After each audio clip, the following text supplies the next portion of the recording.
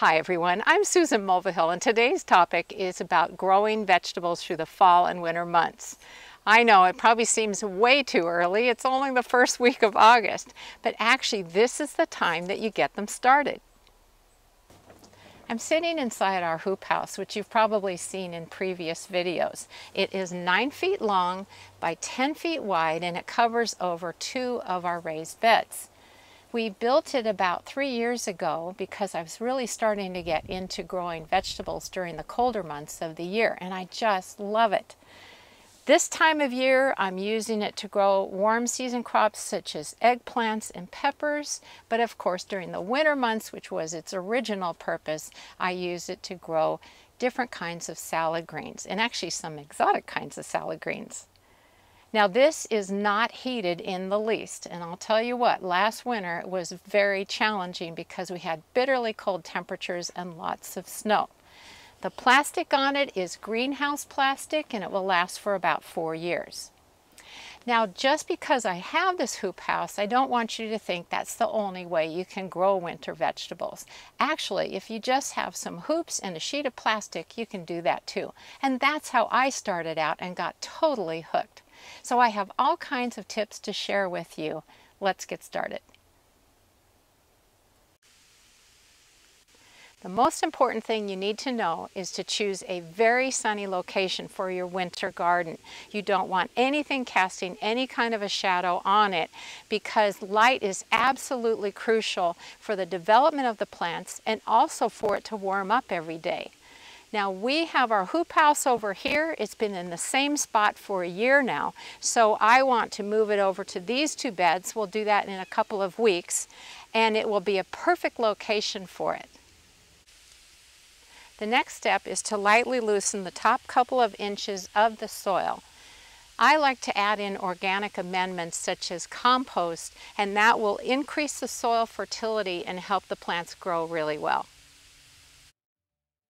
The secret to success is choosing very cold-tolerant vegetable varieties.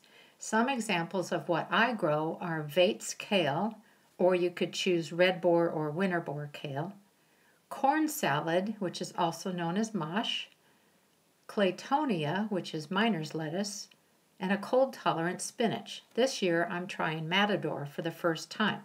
Start your seeds early, in late July or early August, because it's very important they have the time to develop a good root system before the weather gets cold.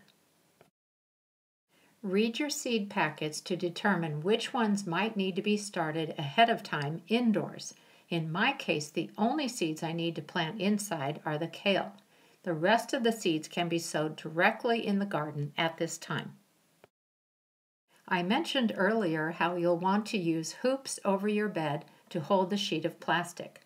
You don't want the plastic lying directly on the plants because when it starts frosting, the plastic will burn the plant's leaves. Our hoops are made from black plastic sprinkler pipe. You'll notice in this photo of a friend's garden, he used hoops made from bent metal conduit on the ends of his beds in combination with hoops from black plastic. The plastic hoops have been slipped over sticks of rebar that were pounded into the ground. Notice how he has tied each hoop to the next, which will help the cover support a load of snow during the winter. Now here's an important lesson I learned the first year since we didn't have the hoop house yet. If you are growing crops that are susceptible to the following 2 insects, you should cover the bed with floating row cover until it's cold enough to cover it with the plastic. The 2 insects I'm referring to are adult leaf miner flies, which are a problem for spinach, beets, and Swiss chard, and cabbage butterflies, which are a problem for any cabbage family crop, which includes kale. The row cover acts as a physical barrier, preventing either of them from laying eggs on the plant's leaves. The first year I tried growing winter veggies, I figured these insects wouldn't be active in the fall. Boy, was I wrong.